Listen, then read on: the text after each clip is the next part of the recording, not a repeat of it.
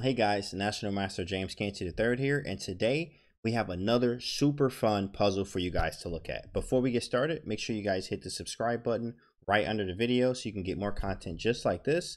Like and share this video, and put some comments under the video if you want to see any other puzzle. Let's get right into it, guys. I'm excited. What do we have today?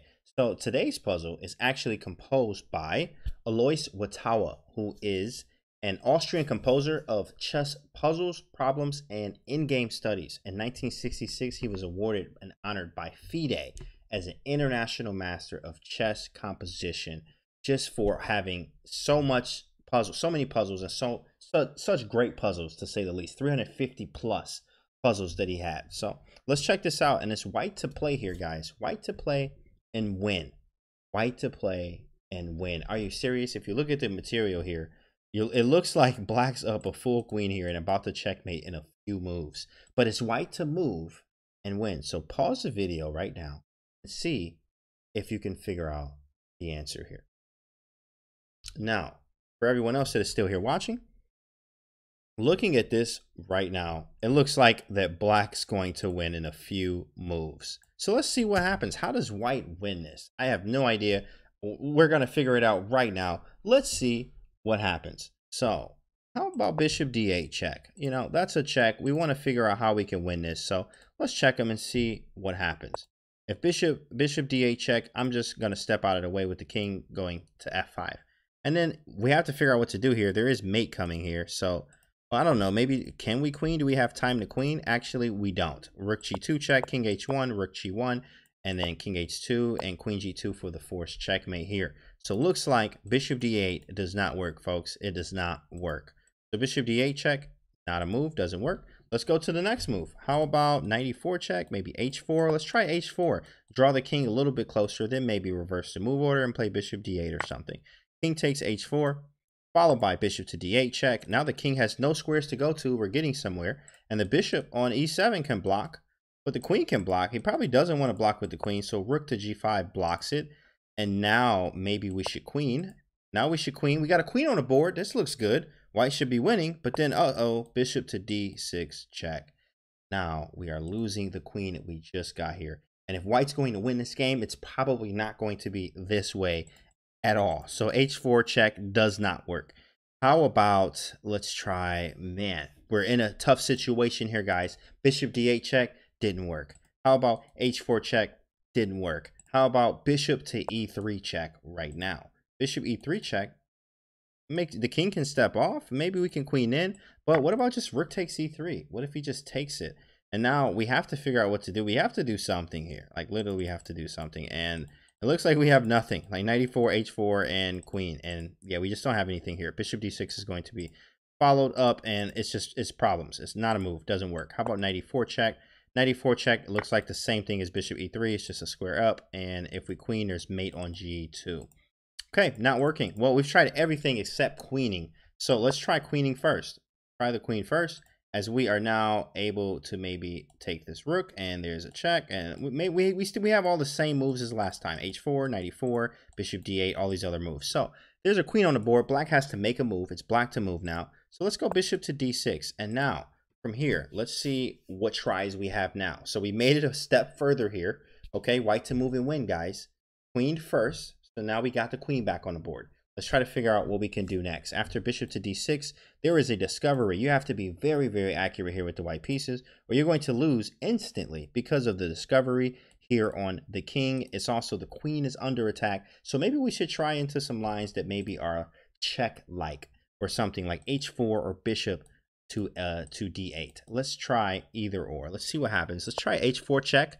This was kind of interesting after the last time when we played bishop d8 check and the rook had to block because the king had nowhere else to go, and if he blocks with the queen, we'll just take it. So we should be winning. Bishop d8 check, queen g5, we're just winning. Rook g5 is check. Whoa, rook g5 is actually check. That's the discovery we didn't want.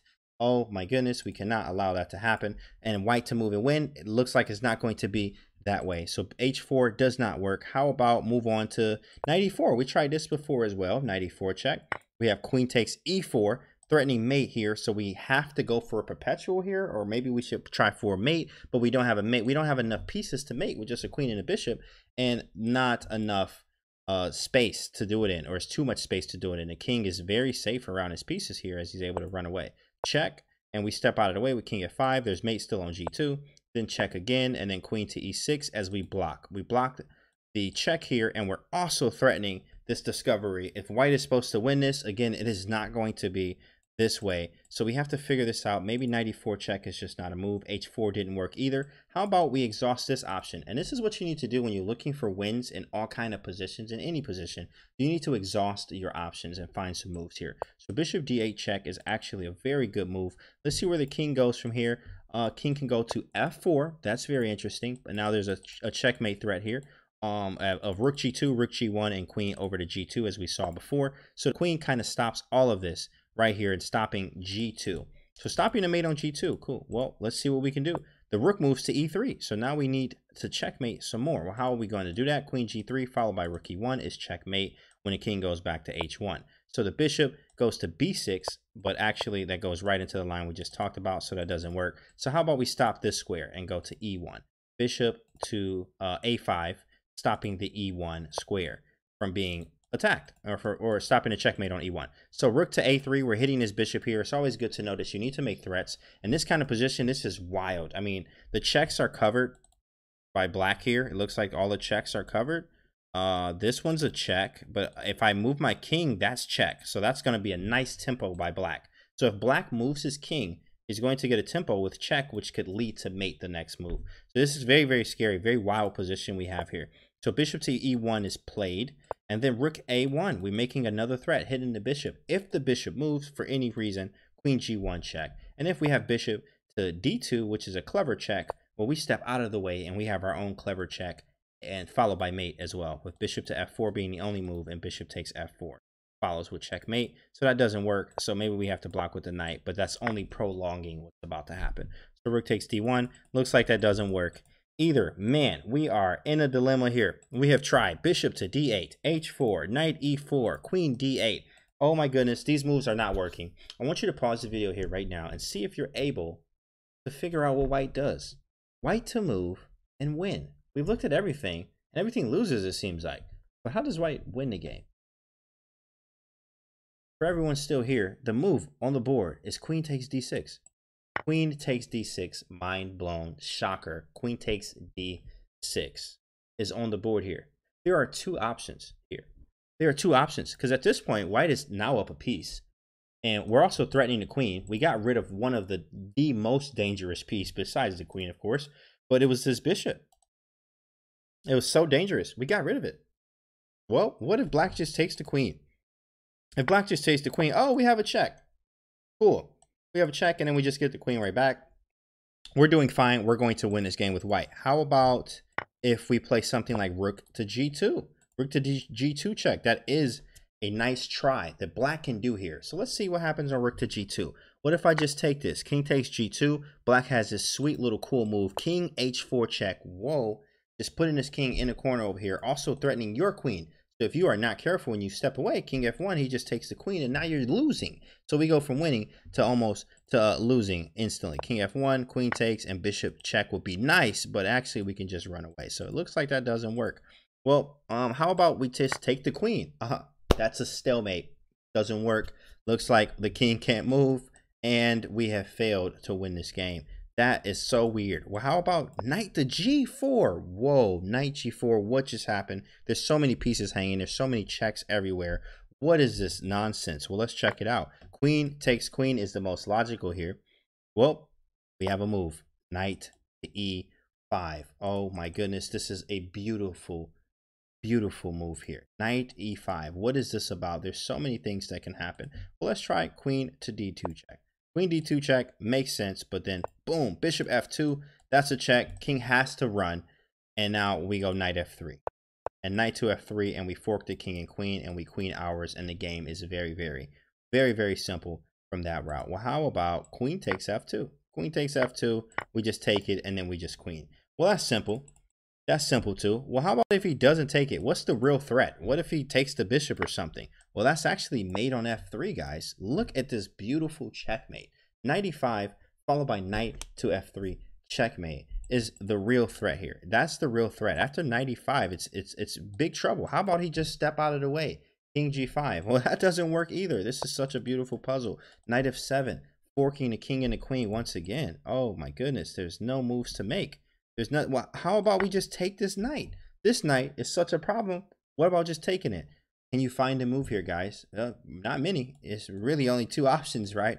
Bishop to d8 check. Oh my goodness. Bishop to d8. The king cannot move, which means it's forcing you to block with the queen. And after we take the queen, we queen our own, and white wins.